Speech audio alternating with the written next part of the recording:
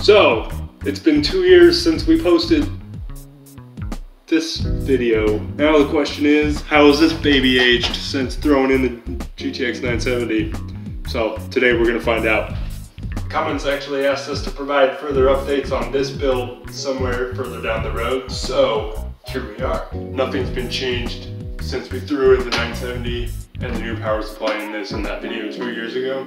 So today, we got a 1 terabyte Samsung 860 EVO, and just for good measure, a new power supply.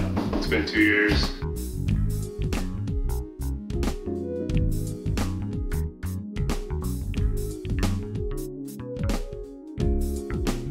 Rightio, mates. Let's get cracking. So here's the deal. This HDD is 8 years old. It's from 2010 and still runs my operating system.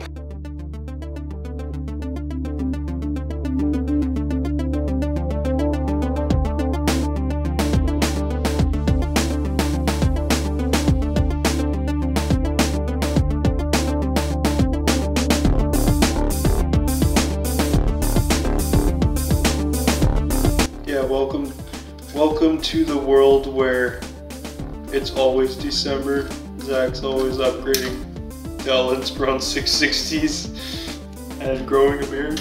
And Dr. D may or may not be here at this time.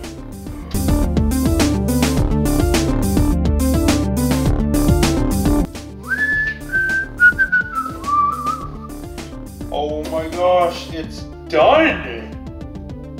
I did it! Now we get to see if it powers on. You know the drill, just like before. Moment of truth.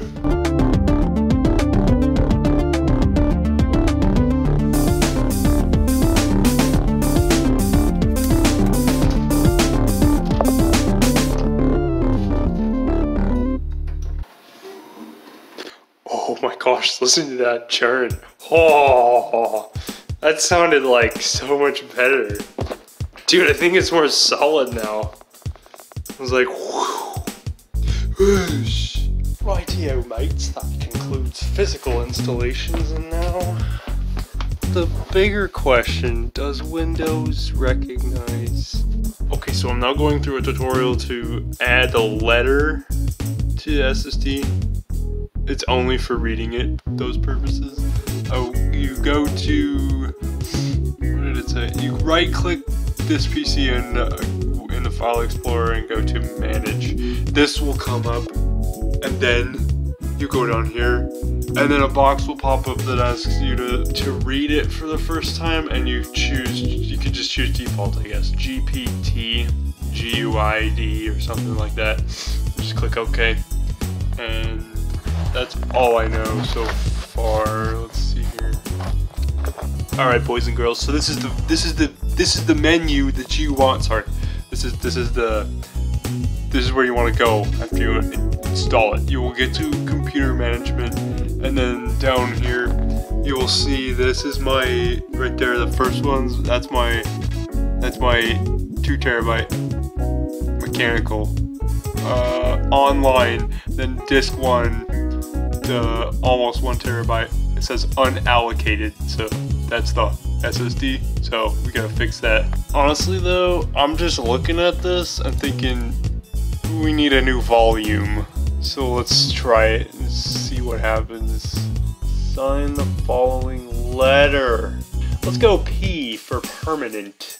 Hey ladies and gents, look at that. That just popped up. That was what do you want to do with this drive?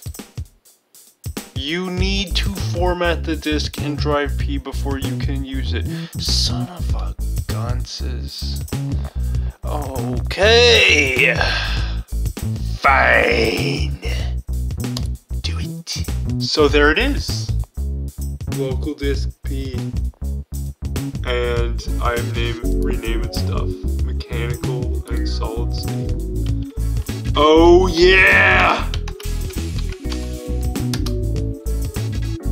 drive is not formatted, you must format it before you can label it.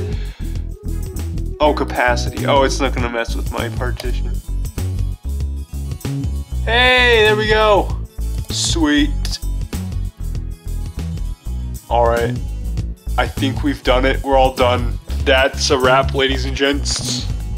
There you go.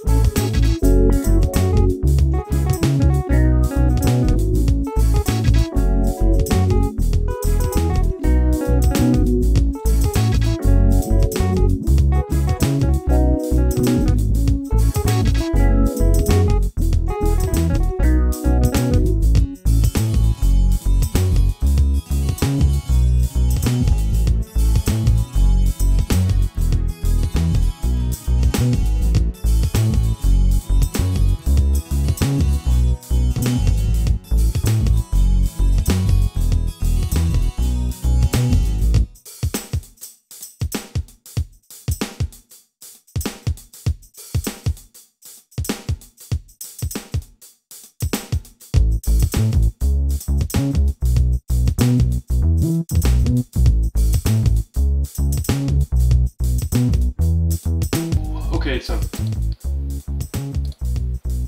drive info. Yes! 6 gigabits per second. Max negotiated signal speed. Oh crud. One other thing though. I expect to see 3 gigabit per second for the mechanical now.